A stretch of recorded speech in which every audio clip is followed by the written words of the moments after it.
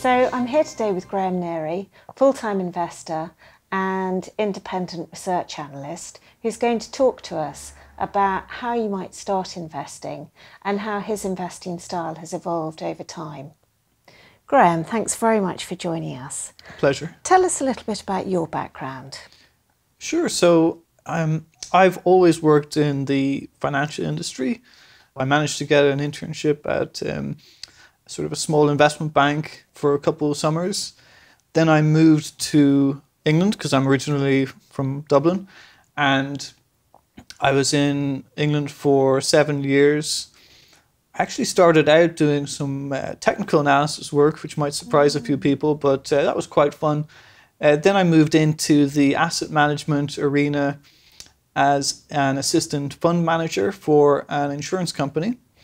And after a few years, I got promoted to fund manager there, so that I had my own pot of money to manage.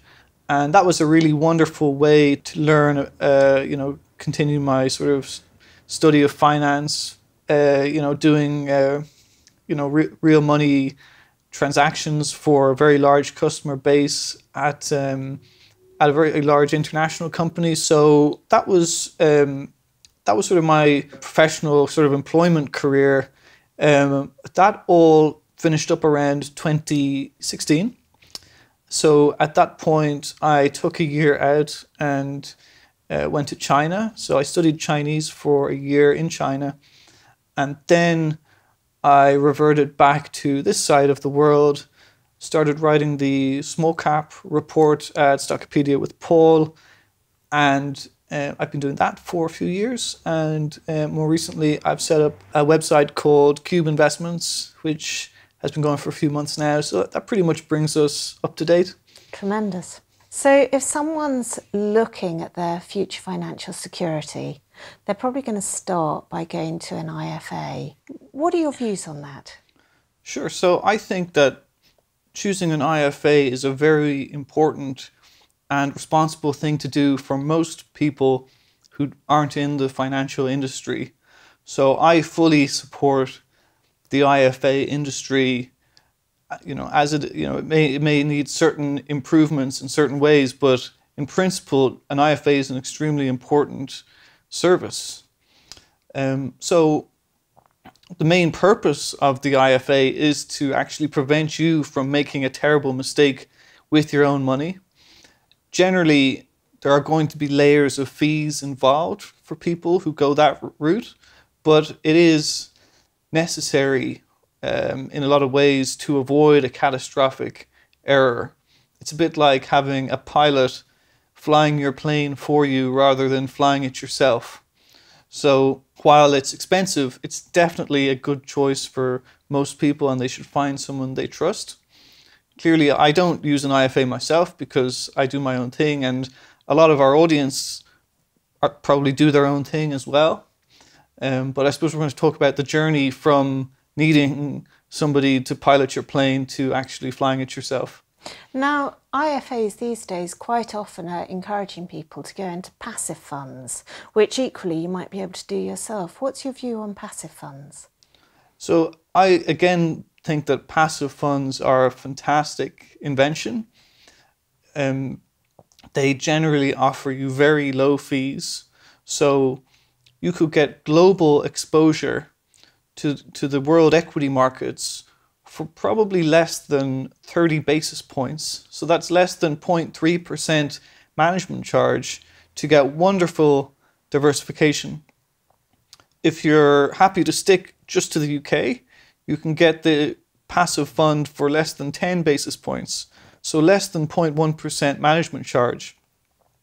So if somebody feels that they don't need to pay somebody to manage their money and can choose these passive funds in a low-cost stockbroker, they can avoid huge layers of fees, meaning that they'll compound their money much faster over time. I suppose the main barrier to that choice is A, not needing the advice, being able to do it yourself, and then B, having the psychological wherewithal to actually stick it out and maybe invest through a bear market, because in any equity investment, even if it is a very passive fund, you could be sitting on a drawdown that could last for months or even years. So the only real way to make sure that you get a positive return is to be in it for an extremely long time. In general, funds are a great choice for people who are either using an IFA, or if they're managing their own money, it's a great way to avoid fees if you go down the passive route. So that's kind of step 2, is investing your own money in funds, I would say. Can you just define what you mean by a passive fund? Sure. So a passive fund is simply a fund that tries to track an index or track a particular defined basket of stocks. So it's not trying to outperform. And how would you go about selecting the ETFs you're going to invest in? Well, that is a complicated question. So I won't thank you for that question. That is the sort of thing that people hire an IFA to do, or they hire a wealth manager to do. If you feel you can do it yourself, then unfortunately I can't give you an easy answer. You have to look through the possibilities. There's a bit of work involved in figuring out which ones you want. Personally, I'm actually invested in a fixed income ETF. So I invest in an ETF that buys short duration, high yield American bonds. And that's because I like to have a fixed income part in my portfolio, except where I believe that equity markets are incredibly cheap. And so I can get very high income from these high yield ETFs. But that just goes to show you that there are huge options out there for people in the ETF world. Probably the simplest ETF product is just something that tracks the FTSE or tracks a global equity index. These are massive funds, very low management charges. So if somebody just wanted to make a one decision investment, they would simply feed their money gradually into these equity ETFs over time. So if someone wants to go to their next level and wants to start moving into managing their own money, what advice do you have for them then? Sure. So if I can continue the aviation analogy, right? So you're flying a plane. The main thing you want to do is avoid a catastrophe. And so there are well understood ways to avoid a catastrophe, namely diversification and sticking to sort of respectable indexes. So if somebody is starting out, if they're selecting individual companies to invest in, they should be very careful about only investing amounts that they can really afford to lose.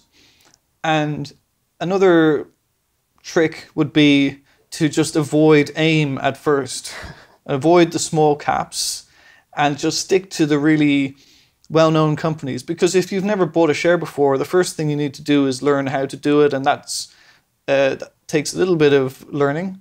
So you could just start out with the blue chips, investing small amounts, do a lot of reading, very important, and see what mistakes others have made, and do your very best to avoid making the mistakes which others have made and have led them to catastrophe. So that's like a shortcut. What do you think is the minimum size of a pot to start doing your own investing? Good question. If somebody's buying an individual share, they're paying transaction costs, which in my opinion make it uneconomic unless they have at least a few £1,000s for that position. So then in terms of the entire portfolio they need, if they're looking to diversify, say with 10 or 20 stocks, then that implies they need perhaps, I don't know, just pulling a number out of thin air, maybe 50,000. Yeah. And you say start reading and do lots of research. Where should they start? Well, they should read the Small Cap Value Report. But that's all AIM focused, yeah, mainly. Sorry, no, that was a joke. if you're brand new, you need to be very careful, I suppose. Just read the Financial Times, I suppose. Read some mainstream magazines, and what, like Investors Chronicle? yeah, just the big mainstream magazines, and just see what other people are talking about, and go on the websites, and buy some books. Books are probably more important than the news in terms of understanding finance. Top tip books? Sure. So, if you're interested in value investing, you can read The Intelligent Investor by Ben Graham. That's kind of the main one, I would say, if you want to understand value investing. If you want to understand trading and more short-term stuff, it's not really my specialty, so I wouldn't recommend a book on that front. So coming down to your own investing, what's your style of investing? How do you select a share that you're going to invest in? Sure. Well, that is changing over time as I learn things. I'm still somewhat youthful, so I hope that I'll continue to learn and improve over time. But I'm trying to find companies that I'm happy to basically stay in for a very long time. I have a no selling policy that I generally won't sell anything unless it's something I've really lost faith in, where I've realized that my investment thesis was just wrong, and that I really don't want to own it anymore. But that's quite a significant threshold. If a company suffers a small profit warning or doesn't do quite what I expected it to do, I'll generally still hold on to it, because one of the most difficult things in investing is beating your transaction costs. And so unless there's something else I really want to own instead, I like to just let things take their course. And generally I'm buying shares where the balance sheet is okay. So even if the profitability doesn't do what I expected, then it's probably going to have some time to recover. So, balance sheet strength has always been something I've had an interest in when I'm buying a share. So generally I'm avoiding companies that are going to go bankrupt. So what's the largest loss you'll sustain in your portfolio? How it's always very discouraging when you look at your portfolio and the red appears because you're in a negative position with it. How negative will you let it go? I don't have a specific number on that front, Tamzin. So I will just take each company on its specific merits. I invested a very small percentage of my portfolio in a company called DP Eurasia, and I was sitting on a loss of over 50% in that at one point, so it became even smaller in my portfolio. But I looked at it on its specific merits, and I didn't see the harm in leaving it. So if I just look at the specific merits of it and say, well, do I have to sell it because it's going to go bust, or because it's performing much worse than I thought it would? Or if it seems like there's prospects for it to recover, then I'll hold on.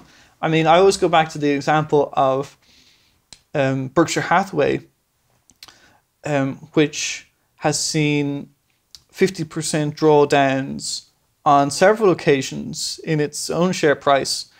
And it has been a fantastic performer for investors over the years. So if investors sat through those 50% drawdowns and sold, they missed out on massive rebounds.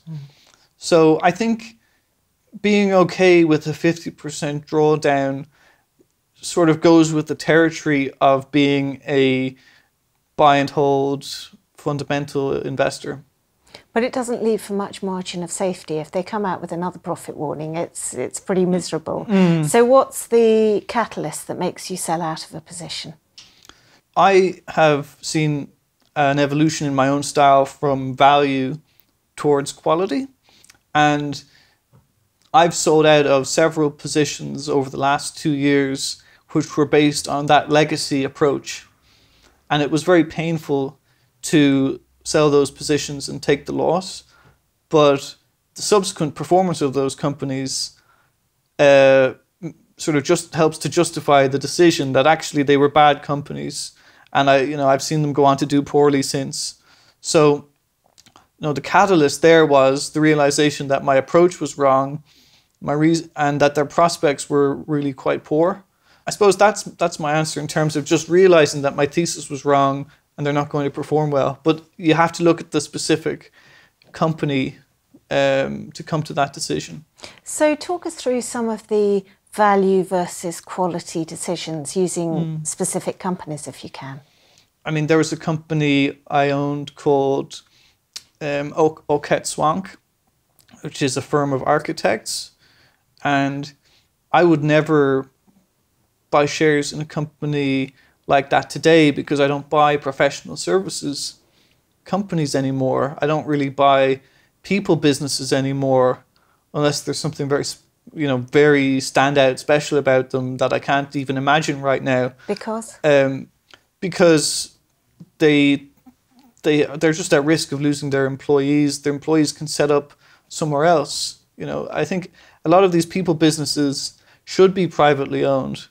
And it sort of boggles my mind that law firms are listing now that would always have traditionally been privately owned, and people are buying shares in these things.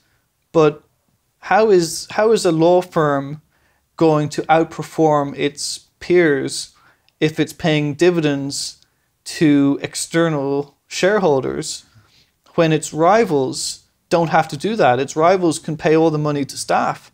So surely the rivals will get all the best staff. And so that's why I don't buy that type of company anymore. So I have nothing specifically against Oket Swank. As it turns out, it's been a very poor investment for investors on the exchange so far. But I think that's more to do with the type of company it is rather than something that's particularly rotten about that company in particular. So why did you buy into that originally, and how is that different to what you now do? So originally I was looking for very cheap companies, and it was very cheap. It had, in terms of the earnings multiple and so on, it was probably low single digit at the time. And I naively thought that share price should re-rate. Another red flag there was that it was involved in some acquisitions. And that's something else. That's something that I avoid now in my own portfolio. I avoid companies which make very heavy acquisitions. I much prefer to see organic growth. So that's where my approach has changed. And I think I'm probably not alone in that, because if you look at the valuations out there at the moment, organic growth is being valued very highly by the market, which I think is rational. We shouldn't underestimate the extent to which the market is actually very rational, and a lot of pricing actually makes sense most of the time. And I think a lot of investors are appropriately valuing organic growth in a very high way. But when I see a company making a lot of acquisitions, I tend to see it as a sort of a flag rather than as something positive. But there are companies like Keyword Studios and IdeaGen that do a lot of acquisitions, and they're still valued quite highly. Sure. And I mean, personally, I don't participate in those stories. I'll be very interested to see how they work out for investors. But, the stock market is littered with failed buy and builds, and it tends to put a lot of strain on the balance sheet. Integrating companies is an extremely difficult task. I mean, before I was in my current sort of employment status, I was inside companies which merged with other companies, and I saw firsthand the difficulty attendant with that process, different cultures coming together, redundancies, people jostling together different teams. And it's such a complicated thing, integrating companies, that I think we should be very cautious about it. I believe that, from an academic point of view, I think a lot of financial professors would say that acquisitions tend not to generate much value, if any value, and may in fact be destructive, as a statistic. So I just think we should be very cautious about that whole strategic approach. And have you got any other examples of what you used to do with value and what you're now doing with quality? Another example would be, say, Tandem Group, which I don't own shares in anymore, bicycle company, and again, very low earnings multiple when I bought shares in it, but it turned out to be a very unsuccessful investment. I think there was a point some years ago when I was hypnotized by a low earnings multiple, and I didn't think hard enough about the sort of political reality of a company. And by that I mean the power dynamics within a company. I think maybe a politician could be quite a good investor because they can understand these dynamics. I sort of now understand that the insiders need to have some shareholder orientation, and their track record says a lot. And at Tandem specifically, the level of remuneration in relation to dividends and profits is way out of whack. And that company has a track record going back an incredibly long time of not really generating much value for shareholders. Mm. And so even though there's a small dividend, nothing's really happened for shareholders yet. Maybe it will happen in the future, but I'm glad I don't own shares in it anymore, because if history is any guide, then you would say probably not. And at that point several years ago, when they were extremely profitable, they made some acquisitions, and the amount of money they spent on the acquisitions ended up being comparable to the market cap of the company subsequently. So it's just another example where I didn't really understand the dynamics. I hadn't really thought hard enough about the shareholder orientation of the company and its growth prospects, and I wasn't careful enough about the problems with acquisitions. So again, being hypnotized by low PE multiple is an extremely dangerous thing, in my opinion. So you've moved away from that and far more into quality. So give us examples of where you've put your money instead. Well, I'm still very heavily biased towards financial stocks. So I'm invested in things like Duke Royalty, H&T, IG Group, and Park Group, and Volvery. So I have a lot of affinity with financial stocks, and some of them I did enter partly for value reasons and partly because I like the company. I suppose once you get away from the financial stocks, you're into more examples of quality companies. So companies which I personally think are quite quality would be Burberry, which is a very important position for me. And then on a slightly smaller scale, Britvic, which I recently bought some shares in. So I'm looking quite closely at the drinks sector now. I have family history with Diageo, so I always sort of keep half an eye on Diageo shares. Obviously, Fever-Tree has been a massive success for investors, and I sort of regret not picking up some shares recently when they felt quite low. Still a massive valuation. Yeah, still quite highly valued, but I don't own shares in it. But it's one that I'm sort of monitoring. Nichols, I don't own shares in that, but it's another one I'm looking at. And AG Bar, another example. So I think the drink sector is very interesting as an example for quality companies. There's another one that doesn't really get talked about much, Coca-Cola Hellenic, CCH, which is a Coke bottler in Greece, which is very big. London listed? Yeah, very big company, London listed. But that's another one where I'm keeping an eye. So I think the drink sector is really, really interesting for quality. And general sort of consumer and I suppose they call it FMCG, fast-moving consumer goods, really good sector in terms of quality. I own shares in Distill, which is a small owner of drinks brands. That's a little bit racy, that one. I'm not sure if it's going to work out or not, but I've put in a size that I'm okay with, so we'll see how it goes. But yeah, I'm interested in that whole sector now. Things where the customers are highly diversified, and I suppose that's another example where I've moved away from value and towards quality. One of the big risks that I try to avoid now is customer concentration. And you can see how many profit warnings on AIM are driven by a contract delay or an order being pulled. And that risk factor, I think, doesn't really get priced in very much because people aren't looking at it closely enough. And it says it in the annual report. If there are customers that are especially big, the company is obliged to say so. And you can see massive concentrations sometimes.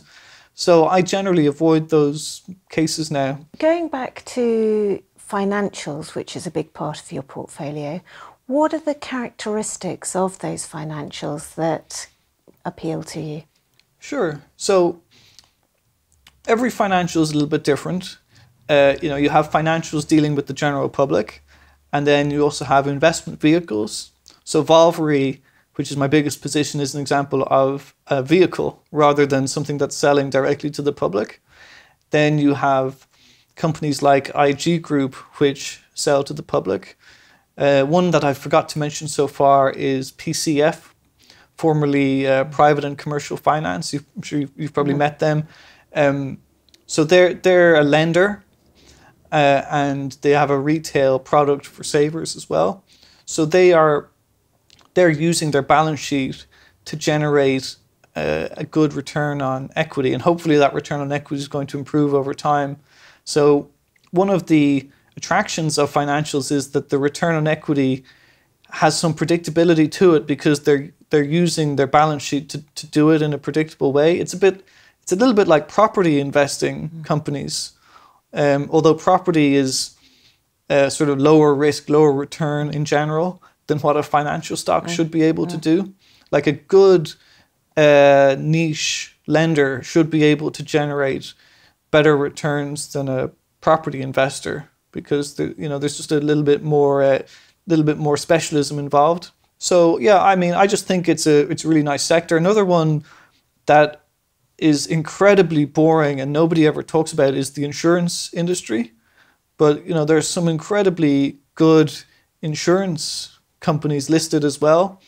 Probably my favorite one would be Hiscox. I don't own shares in it, but when I was managing other people's money, I was putting them into high quality financials like Hiscox, which did incredibly well for customers. And an insurance company is another example of a financial stock that can generate really, really good returns for investors, but it's probably a little bit boring and unfashionable, and so it doesn't really generate any controversy.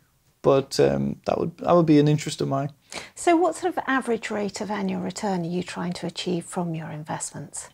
Sure. Well, I don't have very high ambitions in terms of a number. I just want to try and beat the FTSE. That's sort of my main goal, because that was always the discipline. When I was managing other people's portfolios, it was just about trying to beat the index over a 3-year cycle. So that's still what I try to do, is just beat the index as much as I can. And if the index has a very bad year, I don't expect to be immune from that.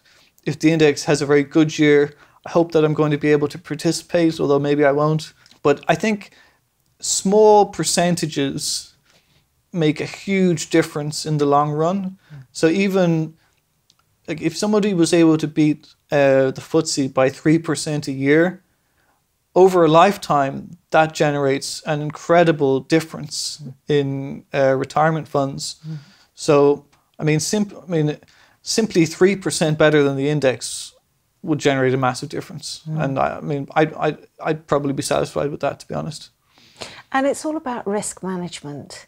So how do you go about risk management? I think a lot of my interest in the quality style of investing stems from risk management, in fact, because what I realized was that the value stocks were risky, that they had risks that I hadn't thought about properly, whether that's customer concentration or reliance on key customers, reliance on key products, which if they fail will have a devastating effect on revenues.